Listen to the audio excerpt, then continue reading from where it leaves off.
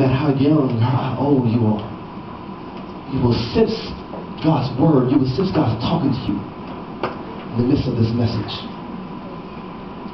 I want to speak to you this evening under the title, Out with the Old and In with the New. Out with the old and in with the new.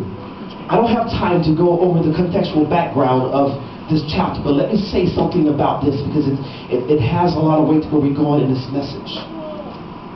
The book of Isaiah, the first 39 books or chapters of Isaiah is filled with recordings or historical information about the Babylonian captivity of the Israel nation. See, the Israel people was a stiff-necked people, as the Word of God says. They were disobedient. They were obstinate. They were doing their own thing. They were worshiping other gods. So the first 39 books of this book, first 39 chapters of this book, Isaiah is talking about up and down the captivity, how God was sending them into Babylonian captivity for their sins. And then, listen family, and then in chapter 40, it turns.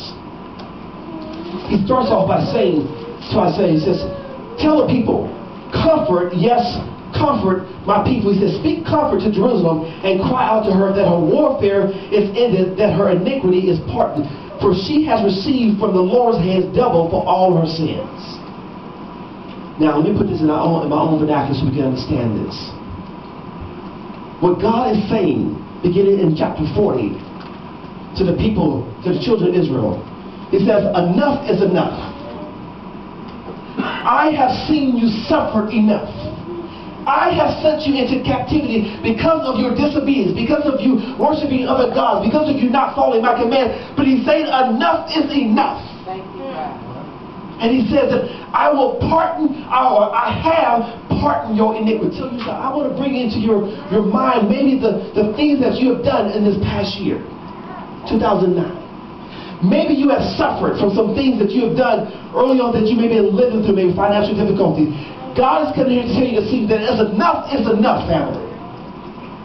He says in Isaiah 43, behold, I will do a new thing in your life. He said, out with the old and in with the new. Enough hurting. Enough wondering about this. How are we going to pay for that? What about this? What about that? God says enough is enough.